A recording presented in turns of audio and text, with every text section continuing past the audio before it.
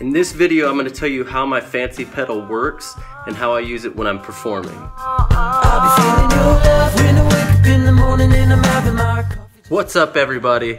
So I just got home and I was thinking about y'all and watching my videos, and I know my channel is a little baby right now and it's just growing, but I was thinking about how, you know, I use this pedal and there's really no explanation on how it works except for a few of the cuts to the feet and showing me push buttons. So I thought, why not make a video for you guys who may not know things about you know, modulation pedals and stuff like that and loopers. So I'm gonna make this video kind of short. I'm gonna try to keep it short. It's called the VoiceLive 3 and there's tons of videos on YouTube about it. So you can learn more about it that way, but this is gonna be a quick one about how I use it, how I have it set up for my performances, and also I wanted to show you this cool post-Christmas hat that I got for $5, cause it's awesome. Okay, let's go. Okay, here it is all fired up. See, it's the VoiceLive 3, and I've got some custom settings. If I push this button here, this is how you go through your presets. And I have, you know, like, this is the main one I use. I have right above it a live harmony. So if I'm in the looper, which may not make sense to some of you, but if I'm inside the looper, I can switch presets while I'm in there, and then I can have harmonies and no harmonies, just quick and easy. Down is live bass, that turns my guitar into a bass. It makes it sound like a bass guitar. This one has that distortion sound that actually works pretty well even with my acoustic. These are some presets, like obviously for Taylor Swift there and stuff. This is just different ones. I can sound like Barry White, which is funny, and then Elvis is kind of cool if I'm doing other covers and things. So anyway, so I mainly stay on this this preset that I've made. This can kind of do anything that I need it to. I'll show you all of these right here. These 6 things represent all 6 buttons that you kind of have to use. I have reverb set because I just kind of leave that on all the time, and I put it on a button that is harder to reach because I never have to touch it. I put delay and harmony on this side so that I can reach them easily.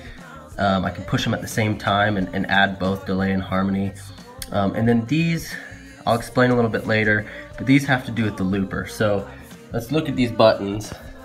So here, I know it's kind of dark, it's getting later, and it's snowy out, so the light isn't great. But so here we got harmony, and it's already set for harmony. And it's a great button for that. It's just a good location because your foot, when you're performing, it's just such an easy button to push. So I leave harmony there because I bring harmony in and out all the time when I'm performing. This one, you might hear snow blowers outside, so excuse me with that. But anyway, because it's like super snowy out. It's awful in Indiana. But anyway, so they've got this set for reverb, but I changed it to delay. That way with one foot I can just boom, hit them both if I need to, or reach those pretty easily. This is normally delay, but I've got it set up for the looper, and then this is where I've got my reverb. So that's the vocal stuff, and what this blue thing is the vocal. That means you're on the vocals. This whole pedal can do, it's a voice modulator, it's a pedal effects, or a guitar effects pedal, and then it's also a loop station. So when it's in blue, there's a little microphone here. That means you're in your vocal processor. If you click this button, it goes to red, and red, someone said red is for rock, so that's for the guitar there. That means that you're in your guitar stuff. So all of this display changed now. So all of these pertain to my guitar, which now I do a lot of acoustic stuff, so I don't need a lot here, but I've got it kind of if I need it, I guess. But anyway, so I just kind of have a compressor on the guitar to kind of even out, make, you know, if I'm playing soft, it brings it up a little bit. If I get really loud, it kind of brings it down and kind of keeps things even for me. So back to that goes back to the vocal. Now if I push this, I've got this button set up to take me to the looper. If you hold this button, it takes you to the looper, but I just find that holding that button is just too much to do when you're going live. So I've set this up to take me to the looper. So now I just boom, push that button, I'm in the loop station. So here's what the looper looks like. And let me delete this real quick. So I must have something saved on there.